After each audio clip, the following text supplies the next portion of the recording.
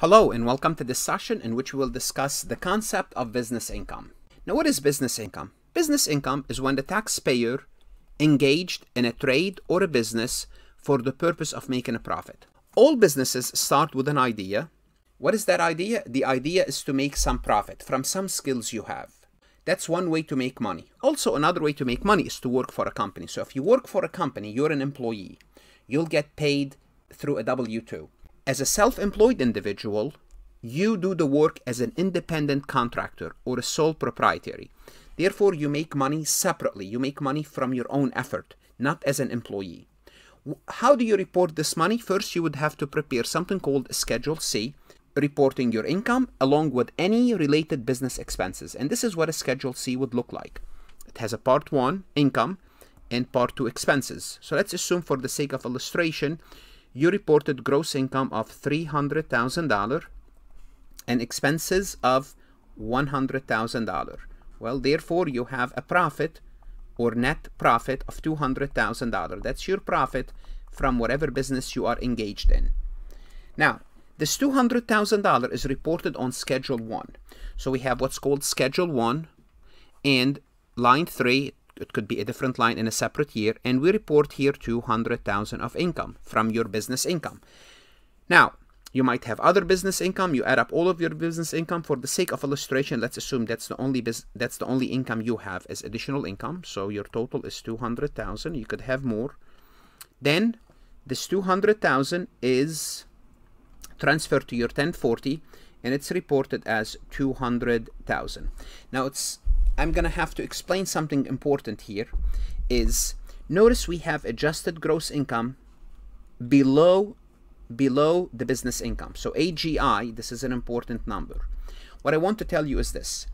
Any business deduction you take here, which we'll talk about those shortly, any business deduction you take here is considered for AGI. So it's taken before you get to AGI, because we have deductions that are for AGI, and we're going to look at deductions later that are from AGI, from adjusted gross income. Before we proceed any further, I have a public announcement about my company, FarhatLectures.com. Farhat Accounting Lectures is a supplemental educational tool that's going to help you with your CPA exam preparation as well as your accounting courses. My CPA material is aligned with your CPA review course such as Becker, Roger, Wiley, Gleam, Miles. My accounting courses are aligned with your accounting courses, broken down by chapter and topics. My resources consist of lectures, multiple choice questions, true-false questions, as well as exercises. Go ahead, start your free trial today, no obligation, no credit card required. Which will be, I'm gonna just give you, plant the seed, the itemized deductions. So itemized deductions is from AGI. Business expenses are for AGI, so you'll take them before you get to your AGI. Let's talk about business income. Well, business income is the income from the taxpayer, trade, or business. It might include cash. Usually that's the most common one. People pay you in cash, or they might pay you with some sort of a property. The fair value of that property will be considered your business income. They may even provide you with a service. That's fine too. Or they might cancel your debt. That's all of these are source of income. Now bear in mind, as a director or consultant, and if you do work for other corporation in which you are not an employee, you're not employed with them, that's called self-employment income. Again, self-employment income is reported as part of your income on Schedule C. If you're an employee, you'll get a W-2. That's not what we're discussing here. You are doing work and you are getting paid independently. Also, we have business expenses. It's nice to generate income without expenses, but that's not reality. You generate income, but you have to incur business expenses. So which business expenses are deductible? Well, the business expense has to be related to your business. It has to be in the ordinary course of business. In other words, it's incurred in the normal course of business. Well, for example, if you're painting homes, you might have cost of goods sold. You might buy a paint. You might have supplies. You might have employees. Well, those are the normal, ordinary course of business. They cannot be outside your business, and they have to be necessary. It means necessary means to develop and maintain your business. For example, you might have to advertise. Well, that's necessary for that expense to be deductible. In other words, you cannot just deduct any business expense, and count it as a business expense, because it has to be related to your business, servicing your business. So what are some common business expenses that could be included on Schedule C? The big one could be cost of goods sold. If you're selling product, if you have an e-store, or if you have a physical store, usually that's a large expense. Salaries, wages, and bonuses paid to employees, not to yourself. Usually that's a big expense if you are a service company. In other words, you sell services. You need employees to sell those services. Rental expense. You might be renting machinery, equipment, office building. Now, prepaid rental expense are deductible only in the tax year in which they are incurred. We'll talk about prepaid later on. Commission paid to employees or others. If you have to pay any commission to get new businesses, well, that's deductible. Advertising expense, that's deductible. Taxes, namely those accrued or paid in a trade or a business, and occupational license taxes. So the taxes has to be related to your business or to obtain an occupational license. Office supplies, you might have an office and you need supplies, that's deductible. Depreciation expense on property, and the property has to be business related, not personal property. And we're going to have a separate recording, a lesson about depreciation expense, which is called the cost recovery. Also, business meals. What are the business meals? Those cover food and beverages consumed while traveling for business or provided to a person with whom the taxpayer reasonably expects to engage to conduct a business, a trade, or a business. Now, bear in mind, only 50% of these expenses are allowed as a deduction, because the assumption is 50% is yours and the other 50% is them. But it doesn't matter. But bear in mind that percentage could change. And for 2021, the government allowed 100% for those last years. That's fine. It could change every time I have a year. That amount could change. That year, the amount for that year could change in future years. Also, business gifts are limited to $25 per recipient. You can give more than $25. You can give $50, whatever you want to do. But you are only allowed to deduct business gifts. Like, for example, you want to give office peripherals, pens, pencils, t-shirts, whatever you want to do, mugs with your name, with the name of the company on it, or any business gift, well, you're limited to $25 per recipient. You can give more, but the government don't want to encourage you. This way you'll be deducting more business expenses to generate, through gifts. They don't want you to do that. Bad debt expense means if someone owes you money and they cannot pay, is this deductible? Yes. It has to be worthless and actually written off. In other words, for tax purposes, you cannot estimate your bad debt expense. The bad debt expense is using the direct method. In other words, it has to happen. Any sort of insurance expense, your cars, your equipment, your machinery, any sort of insurance, malpractice insurance, if it's related, of course, all these has to be business related. They are deductible. Automobile expense, if you're using your car to conduct business, you could either deduct the actual expense incurred, which is keeping track of your actual expenses, or the standard mileage. And the standard mileage will change every year, and sometime within the same year, for example, 2022, you have two different rates, 58.5 cents per mile for the period January till June, and 60.5 cents per mile from July till December. So notice within 2022, they change the rate. Also, we need to talk about interest business expense.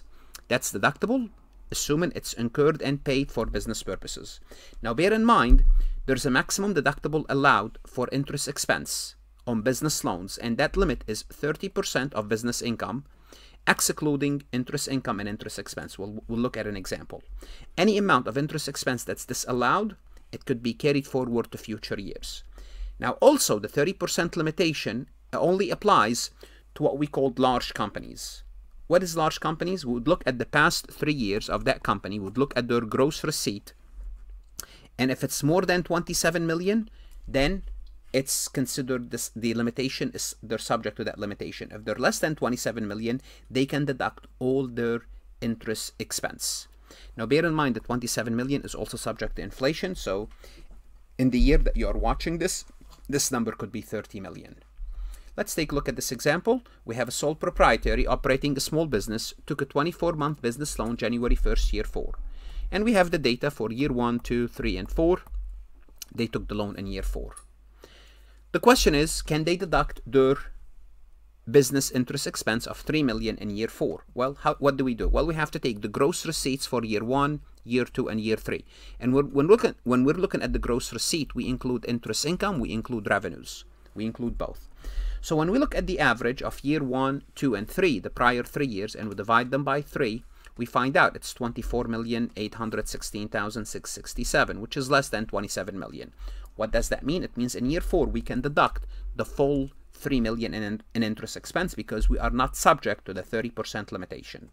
Now let's take a look at year 5. For year 5, we have to look at year 4, year 3, and year 2. When we take the average of year 4, 3, and 2, we find out that the average is 27,033,333, which is greater than 27 million. What does that mean? It means we have to compute our limitation. How do we compute the limitation? We're going to take income minus depreciation expense minus operating expense. When we are doing the 30% test, we don't include income for interest. We don't include the expense for interest. We take those two out. Now what we do is we compute this, and the answer is 9,680,000. We're going to take 9,680,000 multiplied by 30%. We're good, because the limit is, we are limited up to 2,009,000. We only took 2.9 million in interest expense. Now, if we had interest expense happens to be 5 million for the year 5, we're only limited to 2,904,000, and the difference will be carried for future years. We need to be aware that certain expenses are not deductible on Schedule C, which are charitable contribution. If you make any charitable contribution, well, can you deduct them? Not on Schedule C. You might be able to deduct them on Schedule A if you itemize, and we'll talk about that later on. Entertainment expenses, which used to be deductible, they're no longer deductible. Used to be. The personal share of state and local income taxes, that's the personal share of that. Any tax expenses for state or local for your personal income are not deducted. Personal investment interest, that's, for example, if you have a stock brokerage license and you borrow money to trade stocks, that's personal, not deducted on your Schedule C. Mortgage interest, that's not deductible, the personal share of it. When the same place is used for personal and business, well, guess what? These are deductible on Schedule A as itemized deduction. We have to separate them. We'll talk about that later on when we talk about Schedule A. Also, you cannot deduct your federal income taxes. So when you pay the taxes to the government, the federal income tax is not deductible. However, local and state income tax that are related to your business, that are not personal, those are deductible under your taxes. Salaries, wages, and bonuses paid to the business owner or owners, those are not expenses. Those are considered withdrawals. If you pay wages to other employees, to other people, then those are deductible. Also, self-employment, health insurance premium. You want health insurance, you pay the premium. Those are not deductible on Schedule C. They are adjustment to arrive to adjusted gross income. They are part of the adjustment to arrive. So they are for AGI, to arrive to adjusted gross income. At the end, we might either have a net income or a net loss. If we have a net income is subject to self-employment tax, which we'll talk about this in a separate recording. If we have a net loss, the good thing about the net loss, it might be deducted against other sources of income, subject to a lot of limitation, but at least one limitation we need to be aware of is a figure limitation. The maximum business loss that an individual might deduct is 540,000 for married filing jointly. This is the number assumed in 2022. In 2023, 25, 26, 27, that number could change. For a single, it's 270. And any disallowed loss you carry forward as a net operating loss. And there's a whole separate session I have about this topic because it's very important, net operating loss. What should you do now? Go to Farhat Lectures and look at additional resources, true, false, multiple choice exercises that's going to help you the concept of business income. Invest in yourself, invest in your career, study hard. Stay safe.